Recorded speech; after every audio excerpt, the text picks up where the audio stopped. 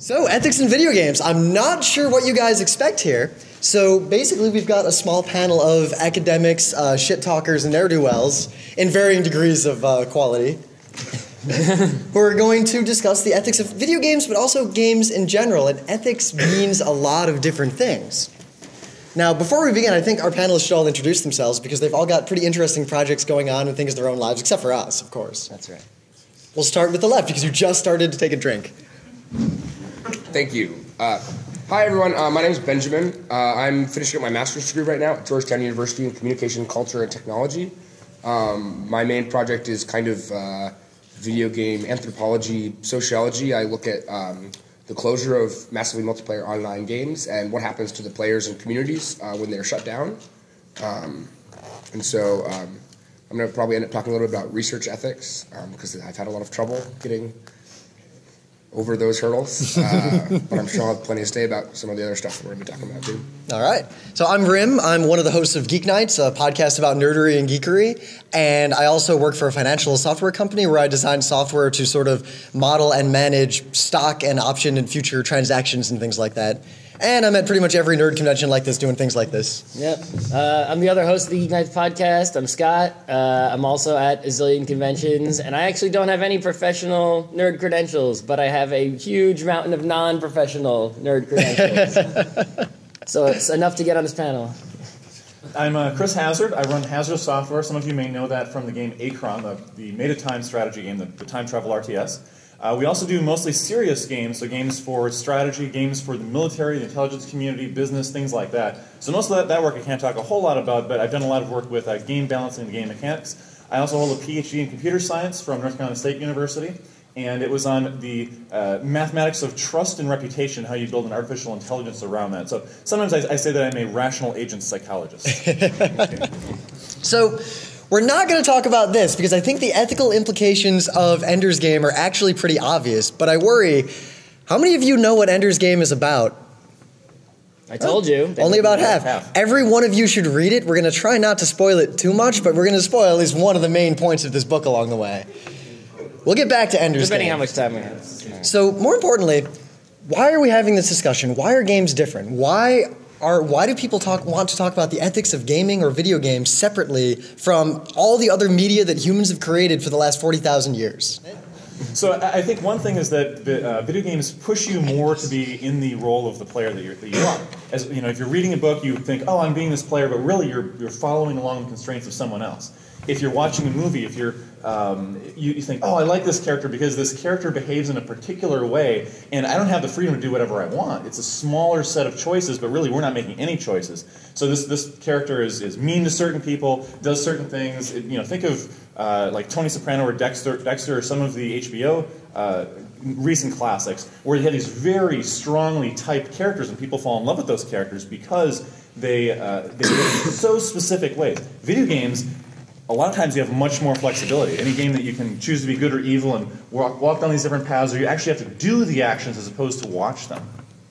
So what's the difference between, for example, a novel and a choose-your-own-adventure novel? I mean, you're making decisions in choose-your-own-adventure, but is it really any different on a fundamental level than simply choosing to skip a chapter where something you don't like happened in a book? Well, I think, when you have a choose-your-own-adventure, right, even though there's choices, every choice has already been completely scripted, right? You can modify it, but that's writing, right? Well, but you can make the same argument about video games. Well, it depends on the video game, right? Some video games are basically effectively equal to a choose-your-own-adventure book, right? So for maybe Fallout would be along those lines, right? But some other video games, maybe Dwarf Fortress, right? You can do all sorts of crazy things that were never scripted before. But is Dwarf Fortress not still beholden to the fact that we may or may not have an actual random number generator? It might be pre-scripted regardless. You could run Dwarf Fortress with a hardware random number generator and a piece of cesium and see what happens. Well, then we have to argue about whether or not there's determinism in the universe. And I think we got into that. Now, along those lines, show of hands, how many people here who've read choose-your-own-adventure books have read ahead and stuck your finger in this page and stuck your finger in this page? And everybody, yeah. Okay, anybody who did not? Wow. You just read it straight through? Liars. Liars You got all to of you. look at the first ending you got to, you put the book away. I'll admit that I'd see two options. It's like, go over the rickety bridge that's surely to kill you, or stay safe at home. I'd always read the rickety one to see what sort of gruesome death I'd get, and then I'd back off into the real adventure. And that's the way of pathfinding. It's a heuristic. You think that the story is going to dead end shortly there, so you can traverse the entire tree of the story very quickly. And anybody who's played games and tried to be a completionist, as I have before, you try to find the way to find everything in the game, and that's a very quick way of doing it. So it sounds like one of the differences with the games is simply that we're actually going through the motions in some capacity, even if it's something so simple as putting a dot down on a piece of paper, than if we're actually just reading something that's completely written by someone else. So we could argue that games are effectively mind control then, could we not? And we have an example of this. I think you jumped a little further in your logic, but I mean... So are games mind control? At what point are you controlled by the designer of a game? There's some theory around this, but do you have any opinions on it? I mean, has a game ever caused you to do something that you didn't want to do? Like stay up until 4 in the morning playing Civ 2 when you're at school the next day? There have maybe been a couple times when I've gotten stuck in front of whatever it was that I was doing. I don't know if I would really blame that on the game and call it mind control. I mean, you could, but that really makes it seem, I think, more sinister than it is. I think it's really the factor of, the immersion level. That when you're playing video games, you're really jumping into a completely different mindset and place, and you're making decisions in a different way than you do in the real world. Partly because of the way that, and I think it's mitigated, but the way that your consequences when you're playing video games are very different than when you're making real life decisions, and I think that has a huge effect on as we play through things like that. I think it has a more profound effect, especially when integrated with social media. Take any Facebook game, for example. Now you become the propagator of a meme, but there's another side transmission to propagate that meme. So a meme is an idea that carries on from one person to another, that exists on its own, and sometimes it grows, sometimes it dies. Well, a Facebook game, now they're trying to get you to play the game, but also advertise it to all of your friends. So the game is using you as a medium to spread itself. So does that bother anyone? Like, show of hands, does it bother you if a game is advertising through you, even if you're enjoying yourself? It's about very hesitant, though. No one was very much like... I feel like we're assigning a lot of agency to games. Like, we're saying the games are advertising that... The games are not doing these things. Developers are using the game as a tool to accomplish these goals. And that's I think ethics fundamentally has to do with the actions and its effects on other people and right. People So in the general. question is about the ethics of the developer, right? It's not is the game wrong. Was it wrong for the developer to make that game? Was it unethical to make that game in the first place? Was it unethical to sell that game? Was it unethical to tell people to play that game? So I guess that would come down to, like, we talk about addiction. I mean, people can get addicted to all sorts of things, and video game addiction is a huge topic in the media lately. So at what point is an addiction or some sort of compulsion to play video games any different from a compulsion for, say, a physical substance or some sort of physical pleasure or something that we traditionally consider to be a disease or an illness? Is there a difference with video games? Well, I mean, medically, there's talk about this dopamine or serotonin. I always forget all the different friggin' brain. The chemicals. serotonin addiction right? thing? Yeah, it's like you play video games. When you do certain things in video games, chemicals are released in your brain in some amount, right? So there is some sort of chemical thing that I'm not an expert on going on. So. And I think this is a good way to jump into. I think you showed me a few slides last night ahead of this. I think we should go over those first. All right. So, suppose.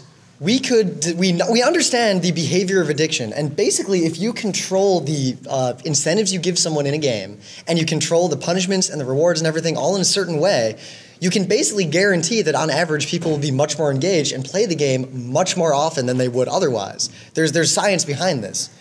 Is it any different ethically if, say, I'm designing a game with all of you, and we design it and we play test it, and when we start playing it more, we decide that it's a better game. And eventually the game becomes super addictive and matches that chart solely because we've designed it for ourselves to be addictive because we assume if we're playing it more, the game is better.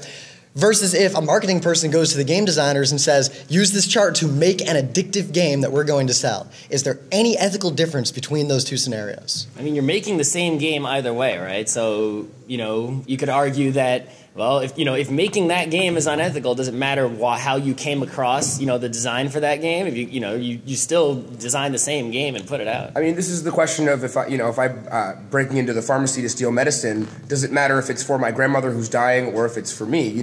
Breaking into the pharmacy, does that change? Does the reason why I did it change the Do the ends justify the means? I mean, but this is the opposite actually. This is the same ends with different means. You're talking about two different means with the same ends. Well, they're the same mean, but a different same motivation. means, different, right? It's the so we're even one further like meta out on this. Right? Yeah. And just like every other ethics discussion, we'll not arrive to any conclusions. At PAX Dev, please expect no solid answers from us. Right? Does everyone understand this chart basically? So what this is talking about is like, let's say you're playing a video game, right? And you level up maybe once every half hour, right? Well, that's a fixed interval, right? So you can see, right, the number of responses in your brain with a fixed interval. Right? Number of interactions, like a rat who hits a lever and gets a food. He'll keep hitting the lever more and more and more with that red line than with that pink line at the bottom. Right. Now, so it's basically, if you can set up the button, the button gives out food once a minute. Well, the rat's going to hit the button once a minute. But if you make it so that pushing the button, food comes out maybe. It's random whether food will come out. The rat will hit the button like crazy, like a slot machine.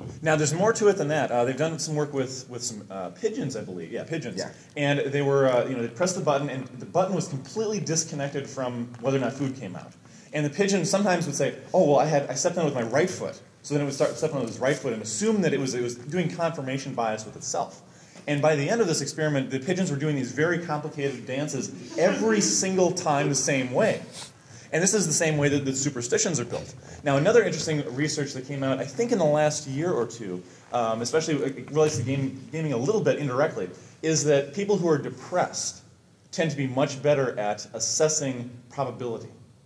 Because people who are not depressed tend to assume that all this confirmation bias, I'm doing well, I have good luck, or this worked. Depressed people are actually closer to the probability of reality. Which shows that reality sucks. So it's true. We're really bad at probability. So you'll win at games if you realize reality sucks. Would it be ethical from a research standpoint? Say you're using games to harvest information about players, to study players. What if your MMO that you've released is still gathering this data after the fact, and you discover that a subset of your players, based on all the evidence you've gathered, are probably clinically depressed? Like, you have pretty solid evidence that these players are clinically depressed. Do you have an ethical obligation to do something about that? I don't know. I don't know if I had necessarily... It would depend on if it was my fault, right? Is it my game that made them depressed? There was an instance where I do know, on the subject of, this kind of stuff, there was a guy, Ed Castronova, who was doing some economics work. And so he had two servers that, his grad students were running for him or whatever, recruited people to play on them. And it was like, the only difference between them was like the price of a health potion. And about a few weeks into this thing, one of his grad students noticed that they had screwed something up. And was like, okay, that's okay. We'll just pull the plug and reset everything. And Ed was just like, well, wait a minute. You can't do that because all these people have already invested all of this time and stuff into it. And if you do that, that's going to have a huge effect on them. And in the end, you'll need new people to study on. Well, not only new people. He was afraid that it was not ethical to just take it all away from people suddenly like that without any warning. And so he ended up keeping those games running and starting a whole different experiment. So like if we'd given everyone out there World of Warcraft, it never existed in the world, you played it for a month and we took it away. We're done with the experiment. Yeah. That actually gives me, going back one step, it gives me another thought. Like if you could look at your player data and determine people were depressed, right? Well, suddenly you've got player account data and now you've discovered, with something that's supposed to be private medical information and you've connected it even though no one gave that to you, like from a doctor's office. So this is one of the This is one of the terrifying things. Not terrifying. This is one of the kind of scary things about today's information economy. Right? We gather all this information. The amount of information that's being gathered about you while you're playing something like World of Warcraft. That information can be mined for incredible things like finding out which of your players are depressed. And I would guess that those things would probably correlate if you could ever get your hands on that data, which you never could. Well, there have been a bunch of studies I've seen around this. Where you say never could, but everyone's security seems to be pretty awful these days, right? So. Well, it's such like weird fiddly. You'd need access to a full set of data instead of like just user accounts. Yeah. You need like player behavior ratios, and that might not all be tracked. It could be difficult. Someone actually this morning I saw someone put up CSV files of every play in the NFL from 2002 through 2012 in a CSV, and I'm like, oh my god.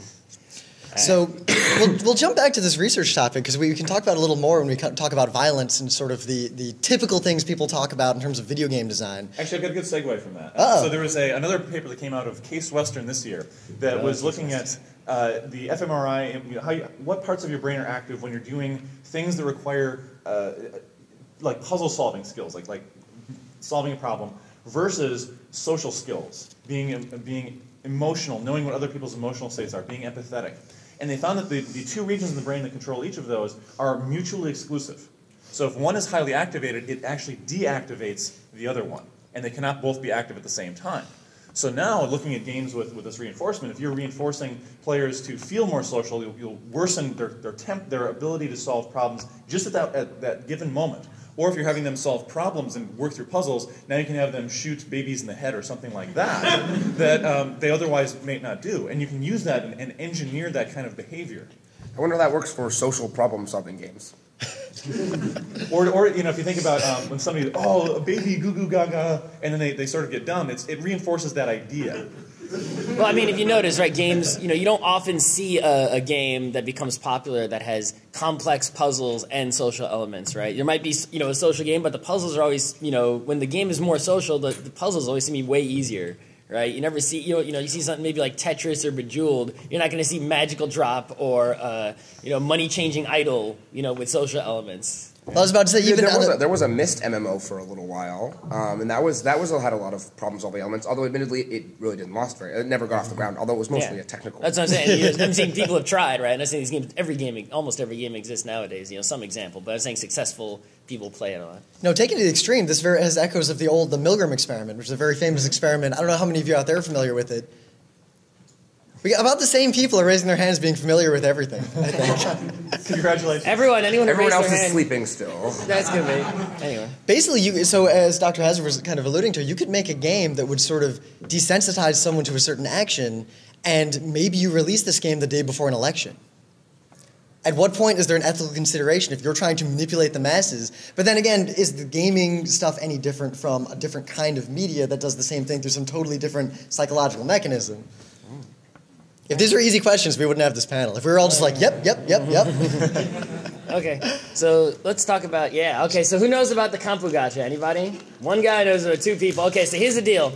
Everyone know what a gachapon is? It's basically, you put a quarter in, you turn the crank, and a toy comes out, right? It's a Japanese thing. So Kampu Gacha is basically this game mechanic. You've seen it before. You've seen it here in McDonald's Monopoly, right? You randomly get something, right? And then you're trying to build the full set of things to get the grand prize, right? So you put in a coin, you get, the sword, yes. And now I get the helmet, yes, I'm halfway there. And another sword.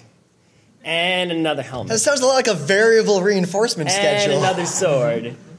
Oh, the gun. I only need the shield now. The shield is so rare. It's like Boardwalk, right? You're not going to get the shield, right? You just get swords, guns, and helmets all over the place, right? So when you build a game with this mechanic, it turns out that people just keep turning the crank over and over again to keep getting more and more things, right? And in Japan, there were problems with this because basically, people would, kids would get like, an iPhone from their parents and they would find a game like this. There was an aquarium one, I think, where kids just they start buying food like crazy. So Japan just said, you can't do no Kampu Gacha. It's not allowed, period. Now, that's part of why we started using this panel or this sort of topic in panels is think about what happened here. For the first time in history, a game mechanic, not the gambling side of it, because this is even banning it in games that don't have any prizes at all except, gifts in a game. They have banned a specific game mechanic because they feel that it has a detrimental effect on society. That would be like if we banned platformers. You cannot make platformers in our country. So, enforcement in Japan is a complicated thing. And the law isn't just like banned, you can't use the mechanic, it's some complicated mess. But they did pass a law that is like, you cannot do this thing. The law says Kampu Gacha in it. It's hard to read, it's in another language. Chris, so as on the development side of things, hearing about this kind of thing, the problems that it causes, what do you think about, would you say, oh, well, I should use this because it's this super thing that people get really crazy into, or are you like, okay, I see the problems it's caused, and so I wouldn't feel comfortable using this mechanic? I mean, this is probably not something that comes up in your work a lot, but just kind of, I would be interested to know what your perspective on that is. So my philosophy and what we do in my company is if we're making a consumer game, which we've only done one of before, and we'll probably do another one probably later this year, we just make the game the way we want it. We make the game for gamers. However, on the other hand, when I make serious games to teach people things in the military or businesses or things like that, there's a specific goal. And there's a specific set of goals in mind that we want to achieve. We want people to think this way strategically. We want them to think about the implications of their decisions, the long long-term effects of all the decisions that they make. Let's see, what variables are sensitive and what things they need to really pay attention to. So we're focusing on those things. So it's not so much are there ethical considerations there. They're all defined in our requirements, in what our customer wants in their game in the first place. So I think in that regard, we don't have we're meeting our requirements as opposed to making those sort of decisions. So another very big topic on video games in particular. Wow, that projector is way dim. Oh, wow, I didn't realize. It's like Doom 3. It is Doom. So I mean, it's a picture of Doom 2, but Anyone have a flashlight? we could adjust those lights, but it's not I working. need to mod my clicker. Wait. So there are studies now that are starting to show that while there's no real link between video games, at least no causal link that we can find between video games and actual violence, there are an increasing number of links between violent video games and desensitization to violence, meaning not reacting to it in the same way that you would if you hadn't played these games. And it might appear, I'm being very cagey because these studies are relatively recent, I haven't read them fully, and I also don't have access to all the journals they're in yet, is that it might be a different or more profound effect than other media such as ultra-violent movies, like the torture porn, Ichi the Killer cinema that's very popular lately among this very same demographic. We'll let our slides be. They're not very important slides. So is there an ethical consideration? Do we care if the games we're making are objectively desensitizing people to violence, or is that even a problem in the first place? Well, let's jump back historically. The Colosseum. Okay, the Colosseum was. That would be a great game if we brought it out today. Whoa, why? Oh, there is. It's called Swords and Sandals. It was very, very successful, and even after the rise of Christianity in the Roman Empire, the Colosseum still lasted an additional 300 years and only stopped because they ran out of money. They made one species. Sounds like the NHL. Of lion.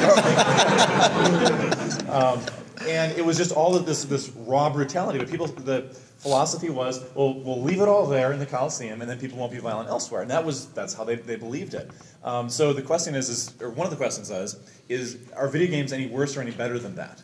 Well, let's fast forward to much later than Rome. It was within 100 years of our current time in a lot of parts of the world, even though 200-300 years, the late Middle Ages, the early Renaissance, and then onward through the Industrial Age, violence on streets, for example, killing cats, torturing cats, was a hobby in parts of Britain. You would set a cat's tail on fire or put a cat in a bag and set the bag on fire. Yeah, it's only and look, there's whole Wikipedia articles about this as a hobby young kids would perform. I mean, it's only relatively recently that we've outlawed things like cockfighting, dogfighting, all these horrible things. Yep, bear baiting or public hangings. I mean, 100 years ago, kids would go watch a public hanging and then go home and play games with their little brother.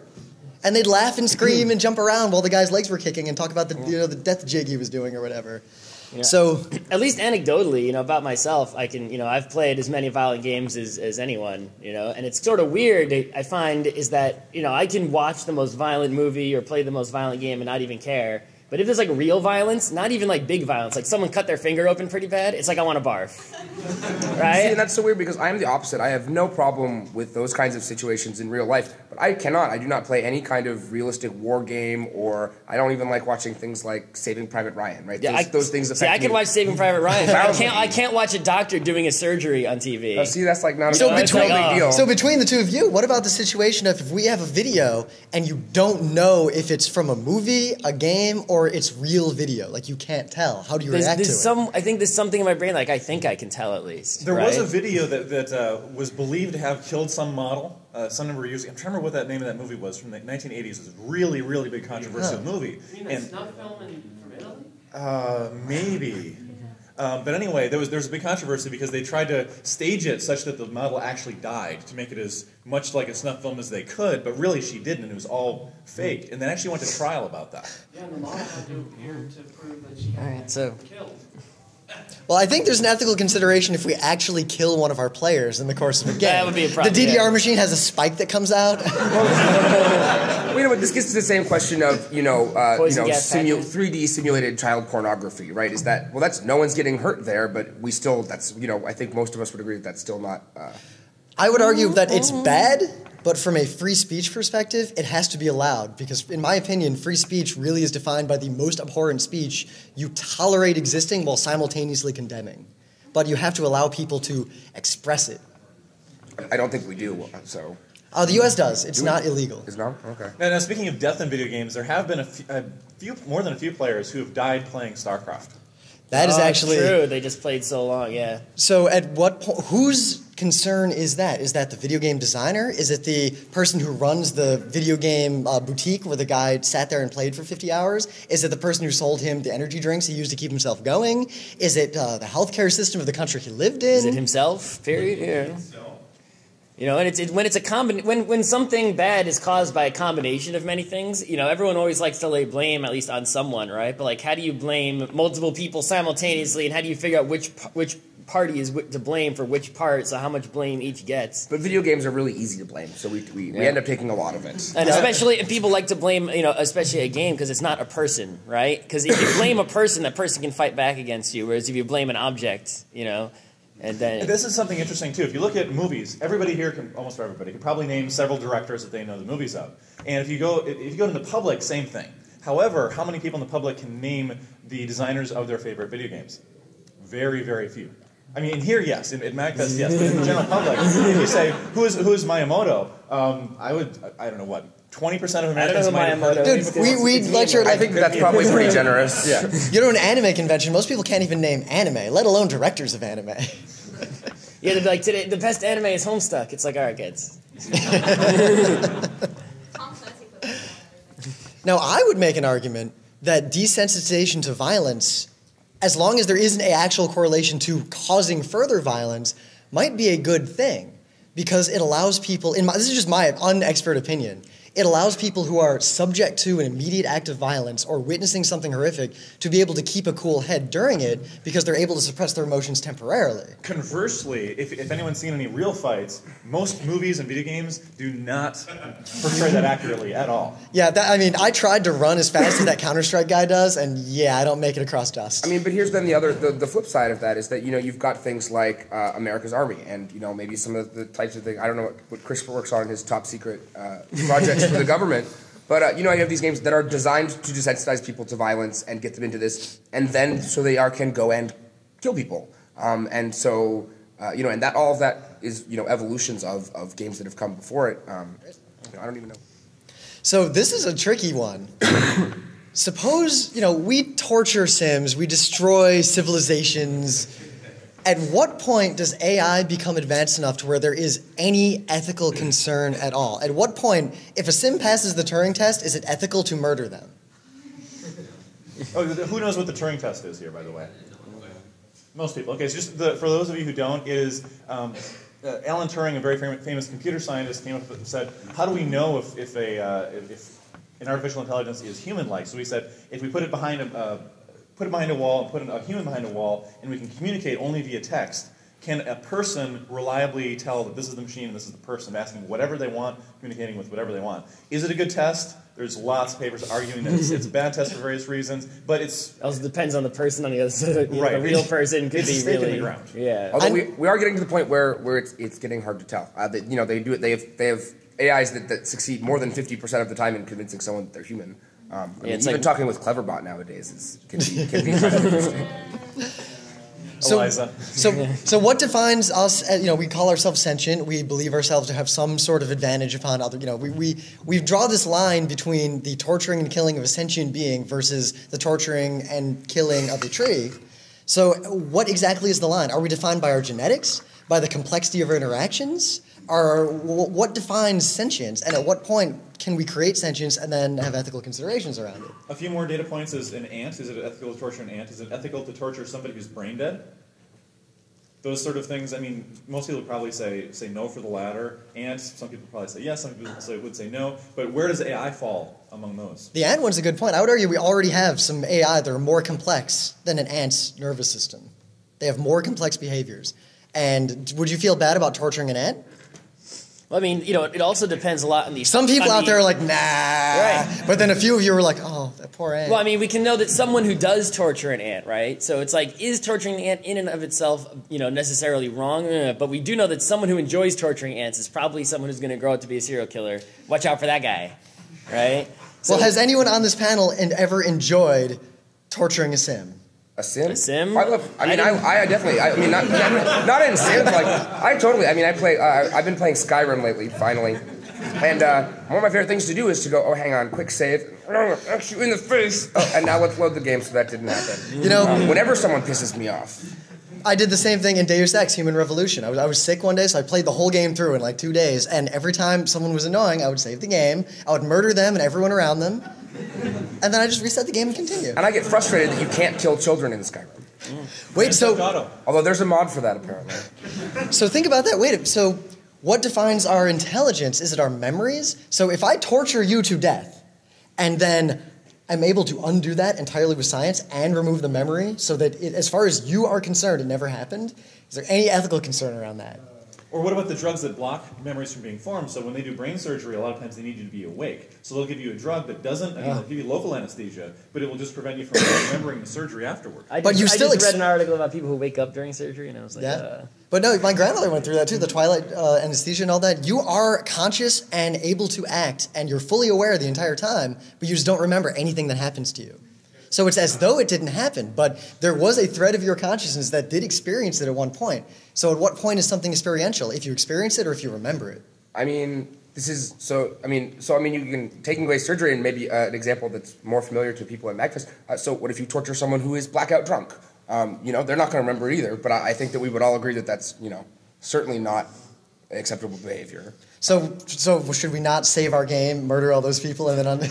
Well, no, because those people are real. Well, what if they are blackout drunk, but your torture does not permanently, do anything to them, right? I mean, if you did torture someone, taunting people. I mean, at that point, right? Is that? The trouble is, it's harder to reset the real world, I think, for now. Yeah, at least.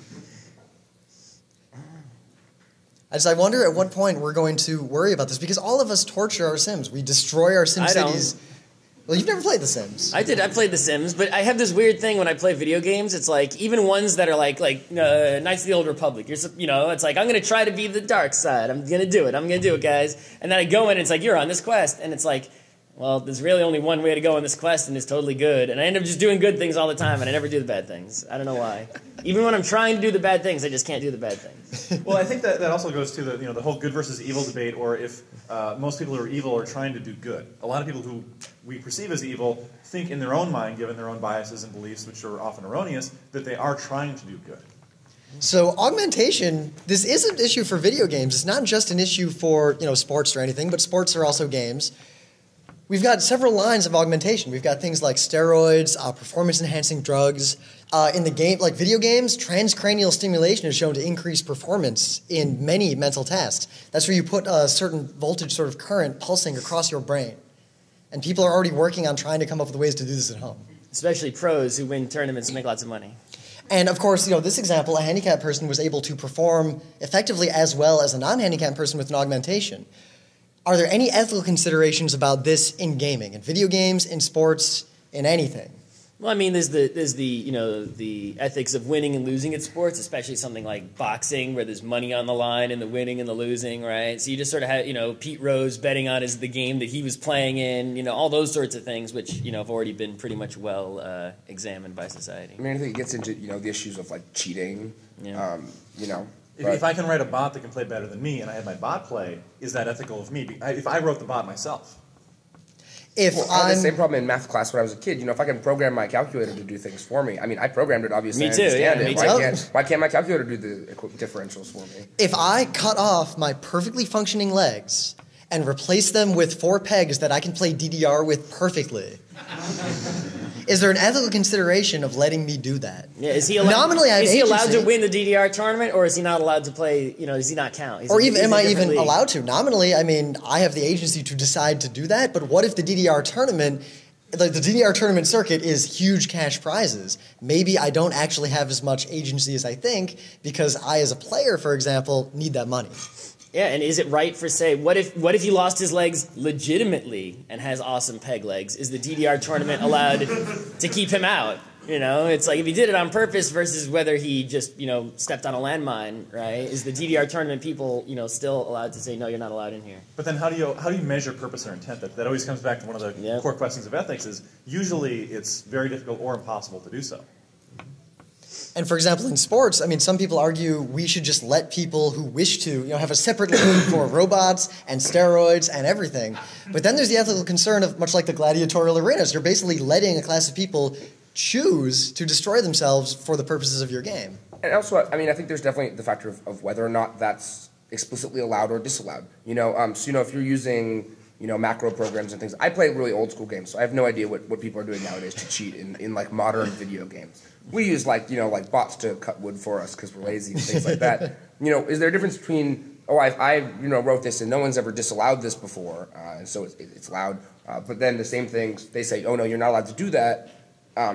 Where does that change? Was it okay before and now it's not because it's banned, or was it not really okay acceptable behavior in the first place? Well, here's a player ethical concession. In Quake 1, there were offhand grenades. You could be shooting and hit a button and a grenade just pops out. While you're shooting, like in Quake 2, that did not exist. I spent a long time writing a small script, which was perfectly allowed within the game because you could write macros and bind them to keys that would switch weapons, throw a grenade, and switch back perfectly. Yeah, it wasn't some program outside of Quake, right? It was in the Quake console. You bind this letter, this wait, throw a grenade, wait, shoot, right. So would it make anyone uncomfortable if they knew I was doing that and you were playing against me and you did not do that? I guess not. I'll continue to do that if anyone wants to play Quake 2 with me.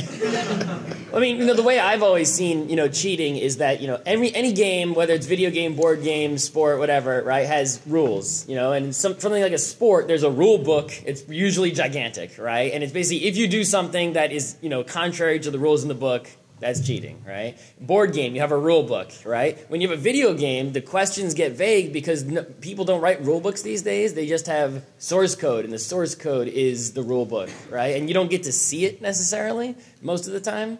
So it's, the way I see it is you're cheating if you do something that, you're not running the same code as the other people. You've modified the code in some way. What if I'm running... There's bugs, too. So, for example, let's say you're playing a board game, and all of a sudden you arrive at a state like, I have 3 of this and 5 of that, now what do I do? And the rule designer forgot to put that in the game. You're like, okay, we have to come up with something, right? Well, in a video game, there are defaults, really. Whether or not the designer put it in there intentionally or not, there's something that happens or doesn't happen. It could be the game crashes, or it can mean you fall through a wall and lose a life. It can mean all sorts of things. So if you're exploiting it, really you're being like that person who follows the letter of the law, but not the meaning of it. Well, if it's a video game and they didn't print a rule book that says otherwise, I have to assume that whatever the game is doing is correct, even if, the designer messed up, right? Mario Kart, they have drifting, right? And it's like obvious, yeah, they didn't expect people to go like this, right, to win, because that makes a really dumb game. We know that. Unfortunately, there are people like me who are perfectly willing to do that to win every game. Right, and it's like there's nothing you can do about it. At the same time, in a lot of situations, especially interactive online games, that the source code is not the end-all be-all law, because you've got the EULA that you agree to that can say, if we decide that we don't like what you're doing, we can kick you out. And so you really become subject to the ethical decisions and about what's allowed and what's not allowed really come from that agreement that you're essentially saying, I give you the power to make all these decisions and really do whatever you want. See, but read one of those agreements, they're really scary. Yeah, see, that's even trickier, right? Because, in the NFL or something, you'd have a referee, but you know what the referee's rules are. You know what he's going by. Whereas with the EULA, it's just, I'm allowing administrator of MMO to make these decisions. And he can decide to kick me out of the game at any time for any reason. And it's like, you're playing a game and you don't even know all the rules. Someone can just make up rules suddenly. It's like, there's Calvin Ball, but that guy's in charge. Although there are pretty good guidelines. There are very good guidelines. You would be hard-pressed to be playing World of Warcraft and be like, oh, I didn't know that was not okay. Why would you ban me from that? Yeah. Now, on the flip side, as the person who runs the game, now we're talking about fairness. So if somebody, are we talking about case law where this person did X and got banned? Now, if another person does X, but let's say they did it inadvertently or there's some special case, is that a special case, or is it because that person did X, they get banned? Is that a new rule? For example, say you've made an MMO and there's, you're trying to detect bots that are farming wood from something. So what if there are a large number of players, and let's make this an extra juicy example. So they're severely autistic, they have some sort of mental disorder, but they can play this game. They enjoy this game, but the way they interact with the game is indistinguishable from a bot. They just love harvesting wood. It's like their favorite thing in the world. Just harvesting wood like crazy, and it looks like bots. And then there's all these bots who are harvesting wood too. So they're just in there with the bots, all harvesting the same forest. I once got banned from Wolfram's math resources because I opened about 20 tabs and they thought I was a bot. So I got my IP address got banned. I've actually literally been in this exact situation where I was really kind of on a woodcutting kick. And in the game I was playing, what happened was one of the administrators whispered me and say, "You need to respond to this in 60 seconds and tell me you're not a bot, and if you don't, you're going to be banned." And I was like, "Oh no, I'm not a bot. I swear I'm just really doing a lot of wood right now." Or you're just doing it by hand, like, you know. I was just doing it by hand because I'm really a goody-goody. Yeah. I've been playing the same game for 14 years, so I don't really take chances with the rules. Now, another thing that, so for example, what I like to do sometimes is people don't like to play Scrabble against me. And the reason is because I usually don't agree to a dictionary beforehand, and then I'll let people... No, well, then you don't play with me. So I'm not gonna. So then people, I'll let them have a word that's sort of on the edge or something like that, and then I'll put something really absurd, and they'll go, "That's not a word." Okay. So I'll put down something less absurd, and finally they get tired of me, so they let me have something. And so it becomes this game. I turn into a game of negotiation, which is more fun for me as a game theorist. I don't want to play negotiating. See, I don't play Scrabble online because I cheat, and so you just play letterpress instead. Letterpress. The urge to use those machines that tell you what to do is so overwhelming. That I just don't play. I just don't play. But is that cheating? Is that cheating? I mean, I think so. Knowing that my sister had this problem where she was playing Words with Friends and she was using these things, not all the time, but pretty regularly, and was really good. And her friends were always like, "Wow, you're really good at Scrabble. You know, you always win." And then one day she was hanging out with a couple of her Words with Friends buddies in real life, and they said, "Oh, hey, let's play Scrabble." And about halfway through the game, they were like, "You're terrible at this game." And then the light came on. They were like, "Oh, you cheat." And they were really pissed off and did not talk to her for weeks.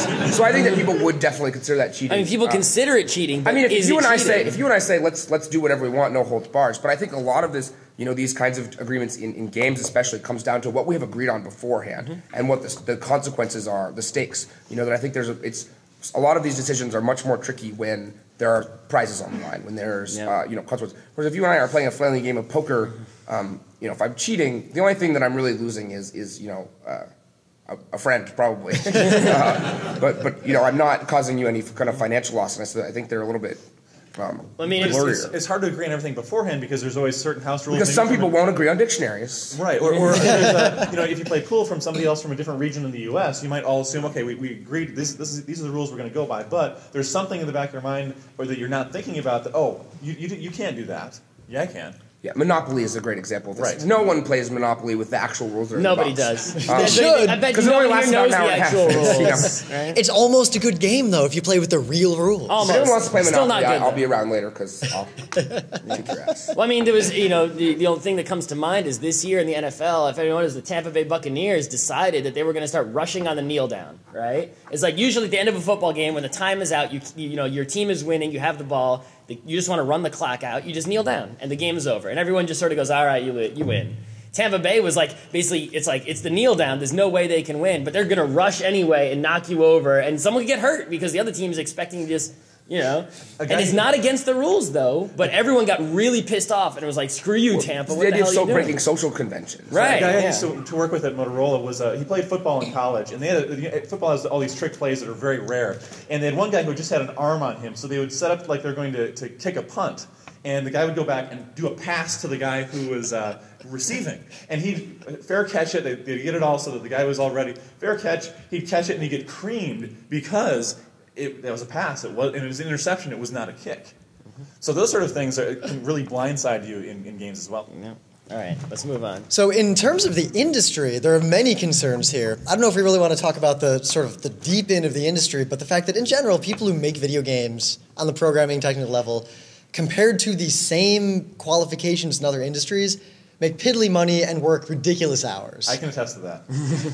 So what do we do about that? Is there an ethical problem with playing games that you know as a player were made in what amount to the first world, like, white-collar equivalent of a sweatshop? Right. It's like if you won't buy a T-shirt that was made in some country, you know, with really bad working conditions and child slave labor or something, right? Are you going to buy a video game that was made by, you know, ex-company employees that were forced to work 90-hour weeks with testers that got paid, you know, barely minimum wage? Or a company that just has bad business practices in terms of refunds or putting out games that aren't, you know, fully featured the way they were advertised. Funny that.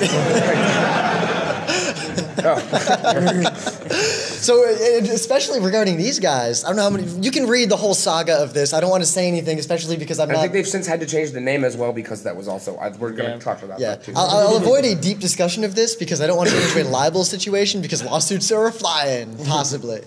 But no one sued the maker of a movie for false advertising because the trailer was better than the movie itself.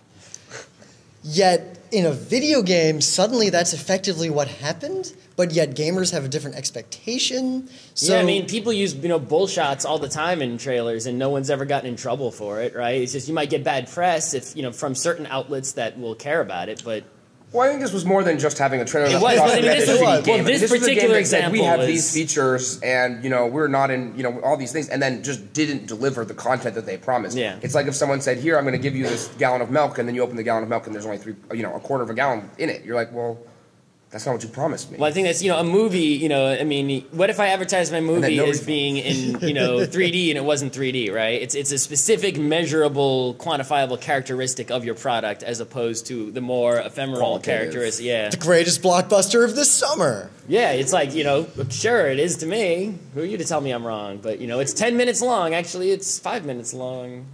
Well, how about the more interesting one? In gaming, like in game design, I mean, people who make games and talk about games often share a lot of information that is effectively private. And we know, it's not like formal signed non-disclosure agreements, but we all kind of agree, like, hey, this is the game I'm working on. Hey, this is the idea I have. PAX Dev even is totally open. I mean, people talk about inside baseball at PAX Dev, but you can't talk about it outside of PAX Dev. If you do, you're banned from PAX for life. All PAXes.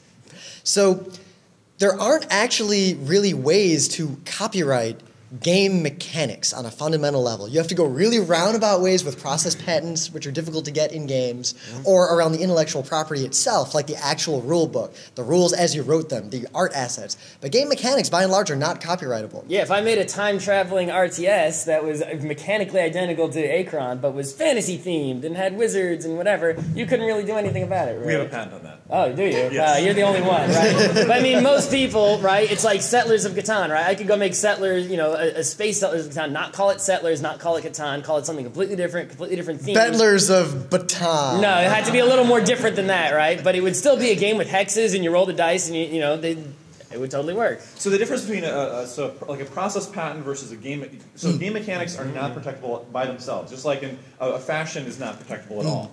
However, if there's some specific technology and some specific innovation that is required to achieve that game mechanic, then it is patentable. And there are some patents out there, I'm not going to say anything, but that are on that fringe of is that really a technological innovation to pull off that game mechanic? Go search out there for patents. There's some interesting edge cases there. Well, I mean, the last patent I got it back when I worked at IBM. It's this 40-page patent. It's a process patent that basically boils down to a Python script that does one thing. On a computer. On a computer connected to a network. Yeah, it's something that anyone who had that job and had that task could come up with on their own in 10 minutes without knowing about this patent whatsoever. Right. But luckily, only someone who can hire a lawyer and pay them $250,000 can get a patent on it. The only reason I have that patent is because an army of IBM lawyers got it for me. I didn't do anything except say this is ridiculous, and then sign the paper because I had to. Well, you could have quit. I don't have enough agency to quit my job. At least I didn't back then. Not that, but just saying you could have. I still had student loans back then. You had the power to do so. So how much can you borrow from someone's game idea before you're stealing from them? As a game designer. We've all seen clone games, and going back to what we were talking about before about the industry of people not making much money, and people complain, oh, this game is $2.99. Let me go play the free one. It's not quite as good. But I sometimes say that freemium is the reality TV of gaming. It's bringing that price down. It's bringing the quality down too. But that's what everyone's doing, so you have to compete on that. That's a very apt analogy because the reason there's so much reality TV these days is very simple. It costs almost nothing to produce. Right. Something people don't realize is that when you sell one ad, profit. When you make a sitcom, you have to pay the writers who are in the Writers Guild. You have to pay actors in the Actors Guild. You have to pay all these people who are union labor, a lot of them, and it's very expensive. In addition to building sets and all the other things you have to do to produce a TV show, when you do reality TV, you just use sets usually just outside, right? It's the same structure as a game show. You pay the host. You don't have to pay anyone in the Writers Guild anything because it's not written, it's edited. You know, and it's the budget for a reality show, even a really big one, is way lower than, you know, The Simpsons or 4 cameras, bunch of lavalier microphones, or anything. Yeah, bunch of people with drama. Follow them around for a month. You've got enough footage to make a whole season. Yeah, and you just have camera guys walking around. It's very inexpensive. So that's why how reality TV gets made. Or you as a player, is it ethical for you? Talk about price discovery in games. Deus Ex was what, like $50-$60 when it came out? I really wanted to play it. I waited a couple months. I bought it for $12. I mean, how many people have pirated a game? I mean, Ever. Right? I mean, you know, and it's giving, you know, there's lots of, you know, it's easier if you want to do it. I mean, on Android, it's ridiculously easy. If I want to go get a game for free, I can. I choose not to for some reason, probably because they're so cheap. You know, 99 cents. Maybe I don't have $50 to fork out for some fancy console game. I feel like I pretty much always have $1.99 I spend more than that on breakfast, right? So well, especially here. Yeah. So it's doing this interesting bifurcation of the game industry where you have these AAA titles where, oh, this game, the graphics are okay. I want this game which has awesome graphics, and they spent $50 million in the development alone of the game, and on top of the $150 million marketing. So you have this gulf where you have these really low-end freemium games, and then you have these big high-end games, but there's no room for anybody in the middle. And we experienced this with Acron a bit because we were sort of a mid-budget game, and there's nothing there. So we were being compared to StarCraft 2 with its massive budget, and I'm going to say that our game was made in probably a comparable budget to what StarCraft spent on accounting. But at the same time, we were bigger. You know, we have 40 hours of gameplay, all sorts of rich features. So we're not one of those freemium games, and that market I feel is really drying up. Well, it's also complicated by the fact that I talk about this a lot lately. All media, like a game that comes out today, is competing with every video game that's ever been made in the history of mankind, except for the few that were lost. And every book, and every movie, and everything. So even piracy, I don't think is a factor anymore. I think it's really just that people aren't willing to pay, and they'll just wait. They'll wait till the company goes out of business, and then pirate the game when they basically can, because maybe no one owns the assets anymore. So if waiting and buying old games for cheap hurts the industry and hurts game makers just as much as piracy, do you, as a player, have an ethical concern that's different for waiting versus pirating? Forget the law, but think about your own personal ethics. And there's price discrimination as well. So let's say that let's say for physical things. Let's say the Xbox. You remember when the Xbox 360 came out, or when the PlayStation 3? There's all these things on eBay you can buy for $2,000 because all these stores are out of stock. Well, so there's this thing called price discrimination. So let's say there's somebody out there who's really rich, money's no object. Oh, they'll pay $1 million for the Xbox 360 because it doesn't matter. If Tribes 2 came out, not Tribes 3, but Tribes 2 too, I would pay pretty much everything in my checking account for it right now. Yeah. Right. So you have those people, a few people who pay a lot, and then you work your way down the price, and then there's a whole bunch of people. Let's say everybody in the world would pay 1 penny for the Xbox. Maybe that's something like that. Okay, I'll take it. But might as well.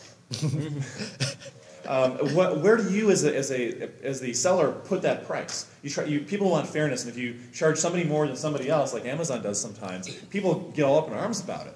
But if you set a certain price, then you're saying, here's the part of the market that I'm going to have. I'm going to have no more, no less. And you can decrease the price and try to get more of that tail of people who are willing to wait. But it's a very complicated problem. So food for thought, if I'm a game designer, it's a freemium game, and I profile my players using the data gathering we talked about before, and then I figure out who is that different type of player, and they've seen their own prices, and the game's set up to where it's not easy for them to share the prices they're getting with other people, because I obscure it through layers of virtual currency that have hard currency on the end. That feels really unethical, but is it? Well, it reminds me of, has anyone seen Iron Monkey, the more recent version, right? So there's a scene where the Iron Monkey, he's a doctor, by the way, Chinese doctor with fake medicine, and he's sitting there, he's got 2 patients, and one patient is like this old, homeless, old guy, and the other patient is like this rich brothel owner, right? And he's checking them out both at the same time with his kung fu medicine. And he says, and he realizes they both have the same illness. It's some STD or something. So he writes the same prescription simultaneously with both hands with his kung fu skills, right? And he gives them both to one guy, right? And then the rich, he tells the rich guy, oh yeah, it's 10 tiles, which is gold pieces, right? And the poor guy's like, oh my God, I don't have that much money. He's like, no, yours is free. And the rich guy's like, what do you mean he has to pay nothing and I have to pay 10? That's ridiculous, right? He's getting all pissed off that it's not fair. And then Iron Monkey says, what, you can't afford it? Right? Yeah, and then the brothel owner's like, oh, pay him, right? And it's like, well, yeah, maybe you can charge different people different amounts of money for the same thing, and it's fair. Maybe. And then we start getting into the classical ethical discussions. If there's a doctor and there's some stranger who's traveling to his town, think back in the Wild West, and the doctor can kill this person and take all the organs and save 20 people in his town that he knows personally. Does he kill the stranger and do that, or doesn't he? Or the fat man question, if there's a train... Kill him, let him die. Yeah, but is there a difference between the two? Is there, yeah. There's a tram speeding toward 5 school children who can't get out of the way. You're standing on top of a bridge, there's a fat gentleman standing there. You could shove him off the bridge, he would stop the train, 1 would die, 5 would be saved. Is it ethical to push the fat man? That was fast. Oh. Well, or even, the train is just going towards the kids. You're standing there, there's a lever. If you pull the lever, they'll be saved, right? If you don't pull the lever, are you a murderer? You didn't start the train running. You weren't riding the train. You didn't put the kids there. It's just you had the ability to save them. They're going to go find a fat man. You have them play a puzzle game so they don't think about the social considerations, and then they optimize. Sorry, I want to take a couple of questions to be able to wrap this up because we're starting to run out of time. So one last question. We talked about Ender's Game. So my question to you is this. Is it really unethical to do what they did in Ender's Game? If the person playing the game doesn't know, and a net good happens, is it bad that I'm playing my Xbox, but really I'm piloting a drone off in space killing people? If it's unethical, why? All right, so we're going to do Q&A, but you have to obey Scott's... We have 2 minutes. Yeah, you have to obey Scott's rules of Q&A. Here's the rules of Q&A. You must ask an actual question. You must make it 1 or 2 sentences. It has to be on topic. It has to be relevant to everyone in the room. No questions about just you. You can't promote your own stuff. And if it breaks any of these rules, I'm just going to cut you off and go to the next person. All right? Okay. Let's try to go right across. Rapid fire. Let's do this. Okay, so you were talking about pricing games when they're being sold, people waiting and not wanting to pay for it. What if it were set up like the movie industry, where you have something where they play the movie in theaters and then it goes to DVD? The people who want to see it immediately... All right, you've gone more than 2 sentences, but we get the idea. On live. Yeah. I think it's the same question, the same ethical consideration, in my opinion. All right, next. Yeah, pretty much every question you asked about ethics said, well, is it ethical to do this or is it ethical to do that? Don't those all really just boil down to utilitarianism versus categorical imperative? Basically, yes. Welcome to ethics. The question is whichever one you believe in. Do you So agree with Milton or do you agree with Kant? So my answer to you is simply that in the video game industry, almost no one talks about ethics at all. Right. The problem is that we are not having these discussions are not really happening on a day-to-day basis. I mean, they happen in ethics classes maybe once in a while. Well, but they also, in other industries, if you go into accounting or finance, there are ethical people on the staff in the companies, even though they might be corrupt or evil anyway, right? But there are people discussing these things, like, is it okay to do this thing with our real estate company? But in video game companies and board game companies, no one's thinking about, are the things we are doing ethical, right? Zynga just does what it does without caring. Or even studying these things. Yeah. We don't. The question being asked in all industries, like wherever they are being discussed, wouldn't the same answers apply just to them then? So does it matter if they're not talking about it if they know the answer from somewhere else? Well, because apparently everyone's going to make their own decisions, but if no one even has the open discussion, then, things that are possibly dangerous, like very addictive games, start becoming increasingly a problem. And it's also different for serious games when you're teaching people about life and death situations. Is a game that teaches a surgeon how to operate in a specific environment that teaches them incorrectly.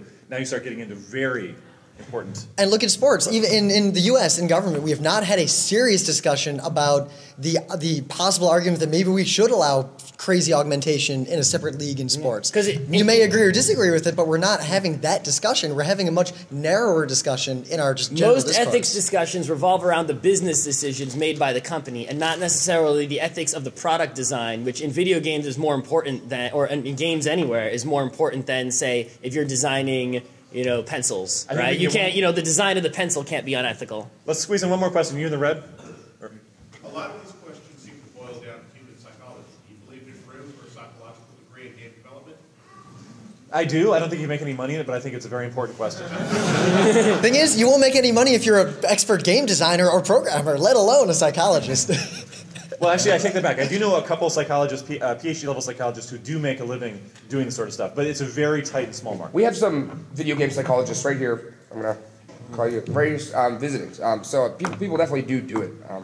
There's definitely room. There's room for everything in video games. You know, coming from a very multidisciplinary, interdisciplinary kind of stuff where I have been studying video games, people do it in all sorts. You've got sociologists, anthropologists, political scientists, you know, ethicists, philosophers. It's a very multidisciplinary kind of site of study. So I think we have to get out of the room, and we have to get to another panel in panel 4 in a half hour. So thank you all. I hope this was enjoyable. Make ethical decisions in your gaming.